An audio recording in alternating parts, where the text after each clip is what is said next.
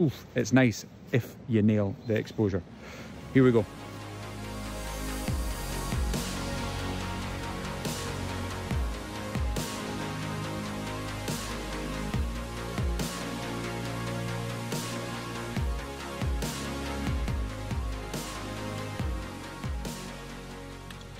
Well, it's been a while. It's been a long time since I had a chance to go out and do some vlogging. I have been out quite a bit doing some photography. I just haven't I haven't filmed it, really. Reason being, I've spent quite a lot of time doing film photography, and the kind of brain power and the energy that takes, it doesn't really allow an awful lot of room for setting up film cameras and doing the vlog side of things. So yeah, that's kind of the reason. In hindsight, the other reason, I can usually see when you do a digital photo, you can see in the back if it's going to be if it's worked or not. Obviously, when you're doing film photography, very different story. You have to wait until you get them the film processed, before you know if you've got any crackers or any absolute howlers. So that's always been in the back of my mind, having, you know, given the whole kind of vlog spiel, chat, how I'm doing this, blah, blah, blah. This is what I've set up. This is the composition. This is my settings. And then getting the photos back, and they're just abysmal. So I've really wanted to just get a lot more, I guess, more confident in the film side of things, analog photography. And to be honest, and to be fair to myself, they've actually most rolls have come back with some really good shots on them, and I've been pleasantly surprised. So I wish I had vlogged more of those kind of learnings, but I haven't. So that's just how it is. But for today, what's the plan for today? I'm in Fife. Just in Fife, just gone over the bridge. I don't know if you can see it behind me, Forth Road Bridge there. And I am in North Queensferry, and I've never been here before. I literally just stay over the water, and I've never been here before. There's a kind of like a textbook shot of the rail bridge that goes through, or the shot itself is kind of tunneled through some of the buildings on North Queensferry. So I'm going to have a wee investigation to where that is. I think I can kind of see it from here, but unfortunately one of the buildings has a lot of scaffolding around it, so it might not happen. But there's another kind of jetty landing pier type of thing not far from here, and I'm going to have a wee investigation there. I think I might have to wait longer until the tide's further in, but maybe not, because it sits actually quite a bit off the land, which is a bit peculiar. But anyway, so this is kind of just a straightforward structure. It looks like a jetty. I don't know what purpose it serves apart from that, but it's not attached to the land. I'm not too sure. So I'm going to have a look at that. I think it's just really behind these buildings where I'm sitting at the moment. But weather-wise, it's grey. It's not very exciting. I've brought quite a few cameras with me. I brought the little 35mm point and shoot, just because I've got a couple of frames left on that I just want to finish and get processed. I've brought my the Sony digital A7 III and the Mamiya medium format. So yeah, bag full of cameras and a bag full of film as well. And I think the good thing with the Mamiya, you can change its back, so you can put a color film on. You can swap things out. So I brought a couple of backs. One has a black and white film loaded up already, which would be quite good for this kind of weather, because there's just no colour at all. It's bright, but it's grey. There's no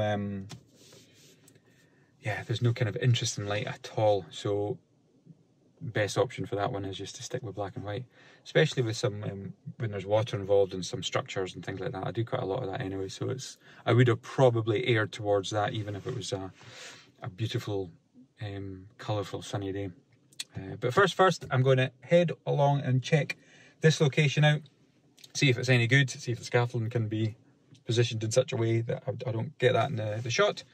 And then I'm just going to tour around Fife along the coastal route and loop round past, Anstruther Creels, up to St Andrews possibly, head along there and maybe head back inland a bit and go through Stirling, Perthshire, all that kind of area, and see what we can come up with there. Hoping the weather breaks a little bit for some nice shots, but if it doesn't, it doesn't. It's a nice day out with the overuse of some black and white film.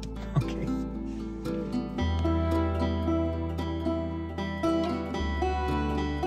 I understand now why it's not attached to land. It's seen better days, put it that way. It's definitely a lot more kind of structurally decrepit than what I thought. I haven't seen many pictures of this. I did spy it on maps. I was looking around coastal areas of Fife to find out if there was any kind of structures and things like that I could visit to photograph, and I came across this on maps. So obviously the clarity was kind of limited. I just saw this random, which quite evidently looked like a pier or jetty, but I was confused why it wasn't attached to the land, and that's why it's a wreck really. But I'm going to try and get a couple of pictures of it. I'm going to start up here. Fortunately enough, there's a clearing.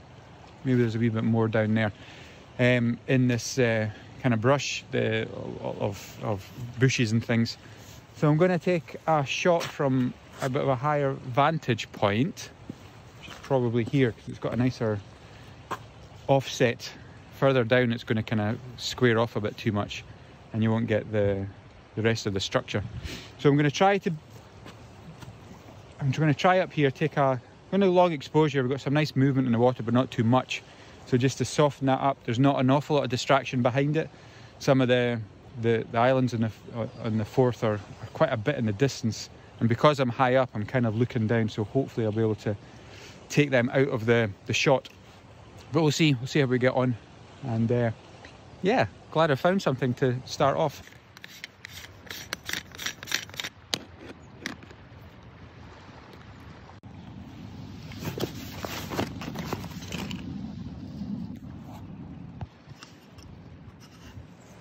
The big stopper is on.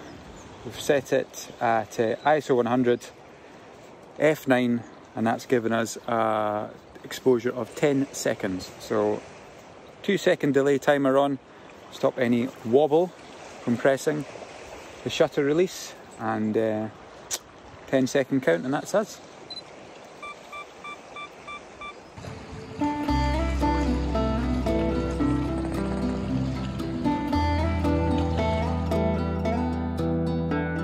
Yeah, happy with that. Nothing jaw-dropping, just a nice structure. Hopefully get some nice detail pulled out with, because it's actually got moss and yeah, obviously a lot of broken wood and things through it as well. So hopefully pull out some nice detail on those shots. So yeah, very straightforward. F9, ISO 100, stabilised up with the tripod, 2-second delay in the timer. And that gave us a 10-second exposure, just enough just to make everything nice and smooth. There's not an awful lot of movement in the water, but just enough just to kind of mirror that down so it's nice and silky smooth. Okay, couldn't quite resist. Whilst I was putting my the digital camera away, I thought, well, let's just give this a go with the medium format, the film camera. So what I'm doing here is, takes a wee bit of figuring out, obviously, because it's manual. It does have a light meter, but when you're talking long exposures, light meter doesn't really come into play, because you've got various other kind of factors, reciprocity and all those kind of things. When the film, when it's open to light for longer, it doesn't have the same reaction, all those kind of things. So I took a reading without the Lee little stopper on, so that's 6 stops. Without that on, and it was giving me a reading of, this is at f16 on CineStill XX, which is a film speed of 120. That was giving me a 30th of a second.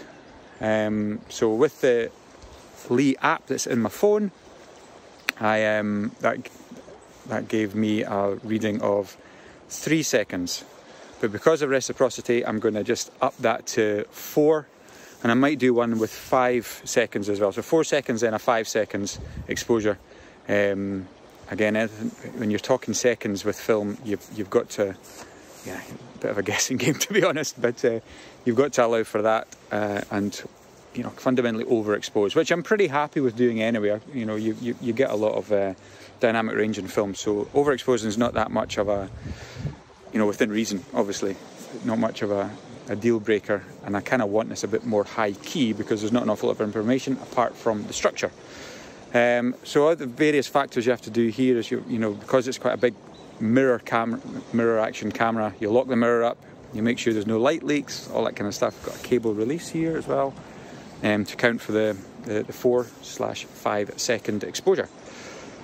Yeah, so this is why I've not been doing an awful lot of filming, because there's just so much to think about and apps to play about with in your phone to make sure you've got the right setting when you stick a couple of filters on it, blah blah blah, all that kind of stuff. So anyway, here we go, fingers crossed, this will work out. I know the ones in the digital camera have worked out fine, so I'm fine with that, but yeah, medium format information wise in the detail, oof, it's nice if you nail the exposure. Here we go.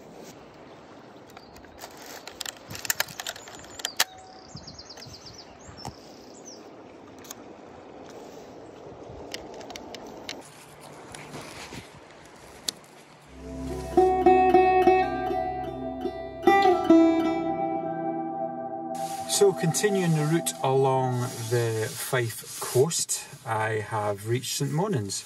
St Monans is a very typical kind of, warm in here, very typical harbour village on the coast of Fife. It's gorgeous, there's quite a few of them along this stretch, the East Neuk of Fife. This is quite a popular location for photography because there's a breakwater just beyond the harbour.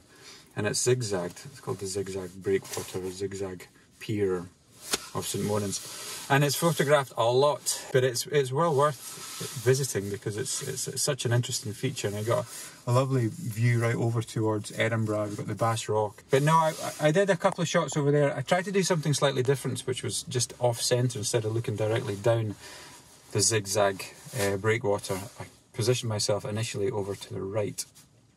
Kind of looking across it. It worked okay.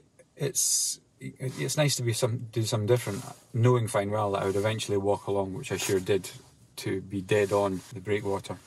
So obviously long exposure, take the shot. I didn't film anything out there, I didn't speak out there, I didn't do any kind of voice recording because I was on top of Harbour Wall. It's extremely windy and you wouldn't have been able to make me out at all. Yeah, so again, long exposures, the little stopper and the big stopper, and even when I was there actually, the sun, I don't know if you can see behind me, but the sun came out, it was really quite nice. We've got lovely layers in the sky, in the clouds as well, so I decided to put a graduated filter as well on top of the 10-stop filter. Again, because that concrete and the structure is so dark, with that bright sun, bright sky coming through, I had to kind of control that because it was blowing out a wee bit with the long exposure. But it was good, it was nice, hopefully get some nice shots, very kind of simplistic, kind of Michael Kenna-esque vibe, pulling for that kind of shot. I'm quite looking forward to seeing how the long exposures on the Mamiya came out as well.